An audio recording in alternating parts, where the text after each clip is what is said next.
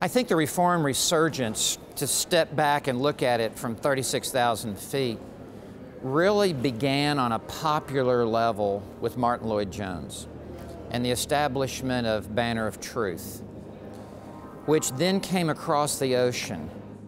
J.I. Packer in writing Knowing God, J.I. Packer writing The Sovereignty of God in Evangelism. That caught hold with a man named James Montgomery Boyce.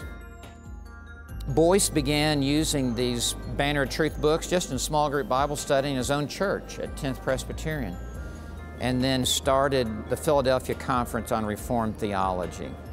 All throughout the 90s, Philadelphia Conference of Reformed Theology was really crucial, where James Montgomery Boyce would have men like John MacArthur and Sinclair Ferguson speak on Reformed theology.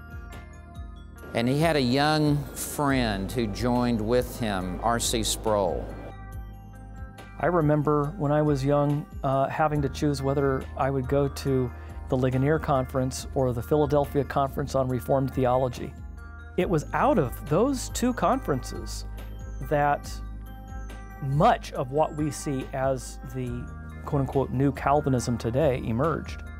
I really point the finger to James Montgomery Boyce and to R.C. Sproul to take the truth of Reformed theology, what we would call Calvinism, take it out of the ivory tower, take it out of the seminary academic classroom, and now bring it down to the level of lay people